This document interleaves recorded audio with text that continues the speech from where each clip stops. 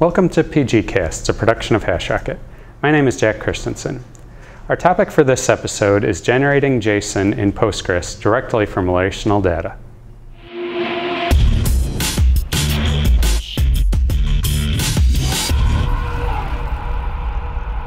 Generating JSON in PostgreSQL can be several times faster than copying the relational data to the application and then generating the JSON.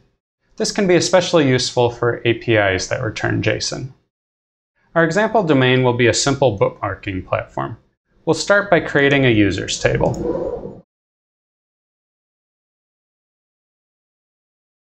Now let's add a few users.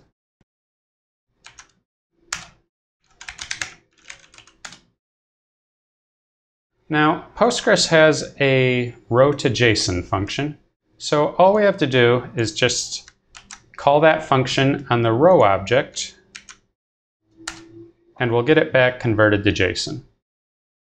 This works, but there's a problem. It returns all columns in the table. We would never want to expose a user's password digest. We could try using a row constructor.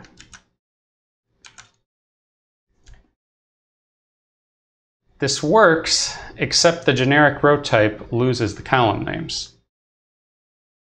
Our solution is actually to use a subquery to get the columns we need, and then to use row to JSON on the result of that subquery.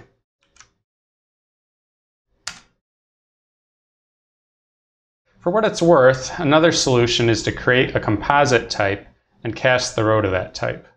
However, the subquery approach has worked better for me. Now let's look at how to create JSON documents with nested values. We'll start by creating a bookmarks table.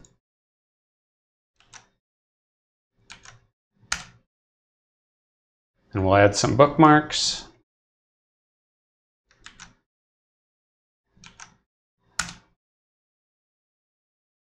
And let's see what we can do to get a user and all their bookmarks.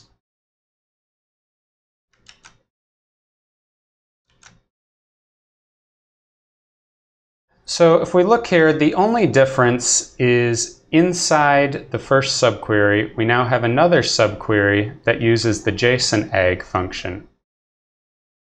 JSON_AGG aggregates JSON objects into an array.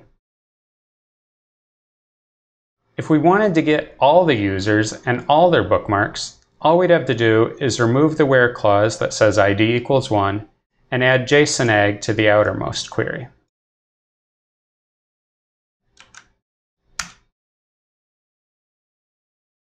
It can be a little awkward to work with, especially at first, but generating JSON in PostgreSQL is a helpful feature when you need more performance. Thanks for watching.